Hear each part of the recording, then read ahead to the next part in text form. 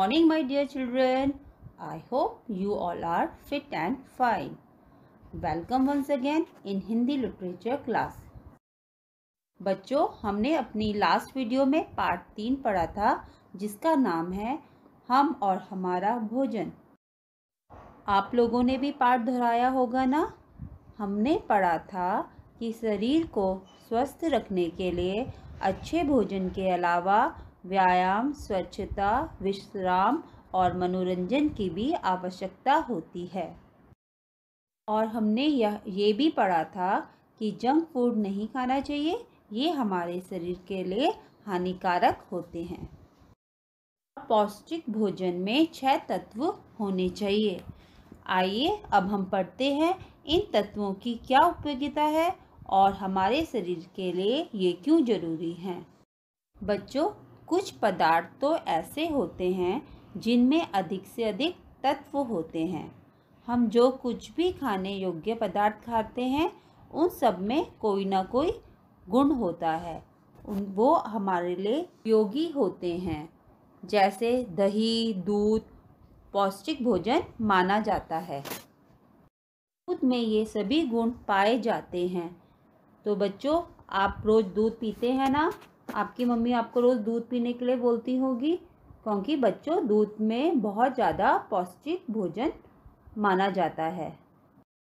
बच्चों, प्रोटीन शरीर के विकास और टूट फूट की मरम्मत करता है। वसा और कार्बोहाइड्रेट से हमारे शरीर को शक्ति मिलती है, ऊर्जा मिलती है, जिससे हम अपना काम कर सकते हैं। इससे एक प्रकार की गर्मी भी प्राप्त होती है। अधिक मात्रा में वसा खाने से यह शरीर में जमा हो जाती है। जब शरीर में वसा की कमी हो जाती है तो यह जमा हुई वसा हमें शक्ति प्रदान करती है, ऊर्जा देती है। बच्चों, आपने बहुत सारे विटामिन के नाम सुने होंगे, जैसे vitamin A, B, C, D आदि। इन सब का होना हमारे शरीर में बहुत ज़रूरी है। अगर इनकी कमी होगी तो हम बीमार हो जाएंगे। जो अगर हमारे शरीर में विटामिन ए की कमी होगी तो उससे हमारी आंखें कमज़ोर हो जाती है, हमें आँखों के रोग लग जाते हैं। इसलिए हमें विटामिन ए की कमी को पूरा करने के लिए अपने भोजन में दूध, मक्खन, गाजर और हरी सब्जियों को सम्मिलित करना चाहिए। बच्चों, विटामिन बी भी हमारे भोजन के पाचन में सहायता करता है और विटामिन बी हमें गेहूँ, जौ, चावल आदि भोजन से मिलता है। तो इन चीज़ों को भी हमें गेहूँ, जौ, चावल आदि को भी हमें खाना चाहिए, जिससे हमें विटामिन बी मिले। विटामिन सी की कमी से हमारे मसूड़े कमज़ोर हो जाते हैं, दांतों के रोग हो जाते हैं। इसकी कमी को पूरा करने के लिए हमें अपने भोजन में संतरा, नींबू, आंवला आदि खट्टे फलों का सेवन करना चाहिए। तो बच्चों, सारे खट्टे फलों से हमें विटामिन सी मिलता है और इसका हमें अपने खाने पे भरपूर उपयोग करना चाहिए, जिससे हमारे दांत मजबूत रहें। विटामिन डी हमारे दांतों और हड्डियों को मजबूत रखता है। खनिज लवण हमारे शरीर के लिए विकास के लिए आवश्यक हैं, क्योंकि जितना हम खनिज लवण खाएंगे तो हमारा शरीर और विकास करेगा और बढ़ेगा। आयोडीन हमें नमक से मिलता है। लोहा हरे पत्ते वाली सब्जियों से मिलता है। जितनी हम हरी सब्जियां खाएंगे, हमारे ब्लड में, हमारे खून में लोहे की मात्रा बढ़ेगी। ये हमारे शरीर के विकास के लिए आवश्यक है।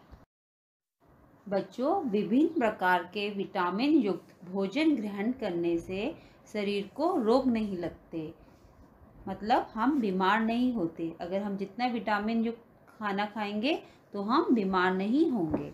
अलग अलग तरह के फल और सब्जियां खाने से हमें रोज़ नए नए पौष्टिक तत्व मिलते हैं। तो बच्चों, आपको अपने खाने में फल और सब्जियों को शामिल करना चाहिए। रोज़ फल और सब्जियां खानी चाहिए। इनसे रोगों के कीटाणु नष्ट हो जाते हैं। जल से शरीर की सफाई होती है। जल अधिक मात्रा में पीना चाहिए। हमें बच्चों कम से कम 7-8 गिलास साफ पानी पीना चाहिए, जिससे हमारे शरीर की गंदगी निकल जाती है। ये पौष्टिक तत्व दूध, फलों तथा सब्जियों में पाए जाते हैं। इनका अधिक से अधिक सेवन करना चाहिए, तभी हम स्वस्थ रह सकते हैं। तो बच्चों, आपको रोज़ अपने खाने में फल और सब्जियां शामिल करनी चाहिए और रोज़ दूध जरूर पीना चाहिए, तभी आप हेल्दी रहेंगे और आपका शरीर स्वस्थ रहेगा और आप बीमार नहीं पड़ेंगे। बच्चों, अब हम इस पाठ के कठिन शब्द करेंगे, जो आपको अपनी हिंदी लिटरेचर की नोटबुक में करना है। तो बच्चों, आपको आज की डेट डाल के पाठ का नाम लिखना है, हम और हमारा भोजन, और हेडिंग डालनी है कठिन शब्द। तो बच्चों, आइए देखिए कठिन शब्द कौन कौन से हैं। पहला है सार्थक, दूसरा है स्वच्छता, तीसरा है आवश्यकता, चौथा है पौष्टिक, पांचवा है मनोरंजन, छठा है व्यायाम, सातवां है चर्बी, आठवां है हानिकारक, नौवां है निरोग और 10वां है कीटाणु। मैं इनको दोबारा से दोहराती हूँ। सार्थक, स्वच्छता, आवश्यकता, पौष्टिक, मनोरंजन, व्यायाम, चर्बी, हानिकारक, निरोग और कीटाणु। बच्चों, आपका दूसरा अभ्यास कार्य आपकी बुक का पेज नंबर 19 का प्रश्न का है, जिसमें सही उत्तर चुनिए। इसमें आपको बच्चों 3 ऑप्शन दिए हैं, जो सही है उसको आपको टिक लगाना है और ये कार्य आपको अपनी बुक में करना है। पहला प्रश्न है, विटामिन युक्त भोजन से क्या फ़ायदे हैं? इसके ऑप्शन दिए हैं, हम सुंदर लगते हैं, स्वस्थ रहते हैं, साफ सुथरे लगते हैं। तो पता है ना इसका उत्तर आपको स्वस्थ रहते हैं। तो खाब में आप क्या करोगे? टिक करोगे। दूसरा प्रश्न है, शरीर रूपी मशीन को चलाने के लिए किस चीज़ की ज़रूरत होती है? इसके भी 3 ऑप्शन दिए हैं, तेल की, चीनी की, भोजन की।